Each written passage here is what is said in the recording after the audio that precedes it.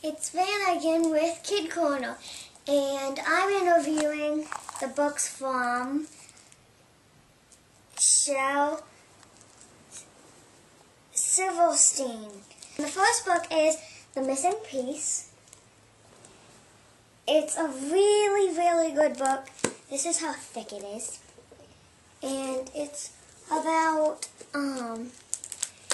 there's this little piece, and there's this little guy, and he goes around trying to find his missing piece. He thinks right here there's a piece missing, but he doesn't have any piece that's missing. He just thinks that, and at the end he figures out that he doesn't need a missing piece. That's how he was built. This is one of the pictures, and he's looking for his missing piece. And that's what the writing looks like. And then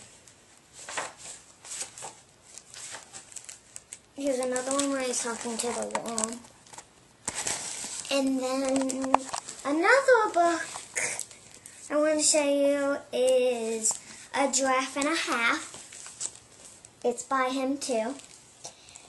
And I read, I just got this, but I read it a really long time ago, but I got it from, my teacher has a bunch of books, and I read it at school. I took a test on it. I got 100A+. It's a really, really good book. Here's what the front looks like. And here's what one of the pictures look like.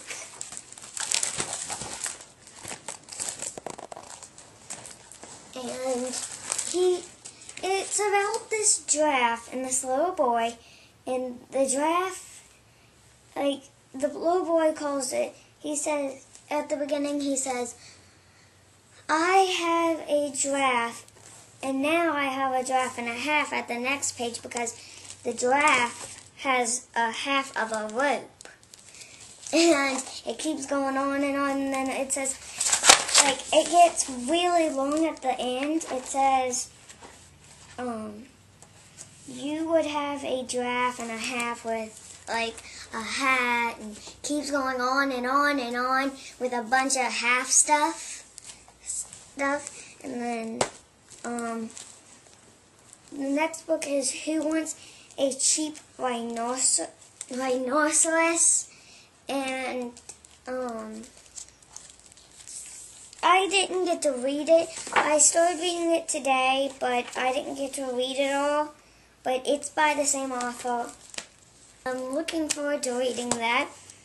And this one, The Giving Tree. I love this book. And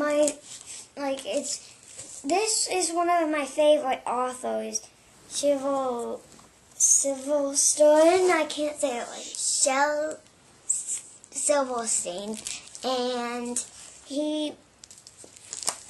it's about this. That's one of my favorite authors, and I have another favorite author too. But I got two other favorite authors, but this is one of them.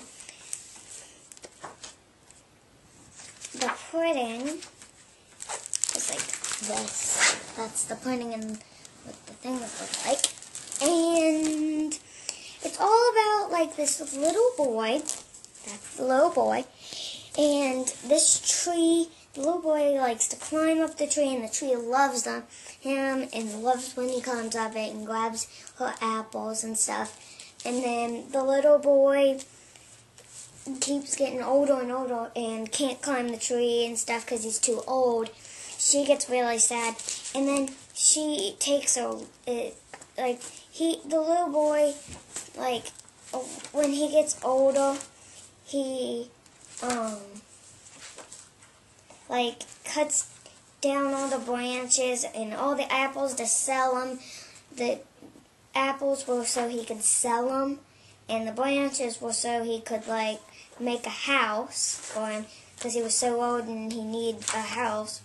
And another time he came back, he cut down another time when he came back, he cut down the whole trunk, so she was just like that.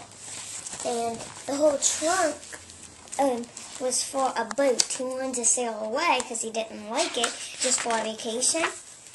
And then she was all alone for a very long time. And then he comes back, and the tree says, "I don't have anything else to give you now. I'm sorry." And then he says, "All I want is somewhere to sit down." And she says, "I have that. You can sit down on my log."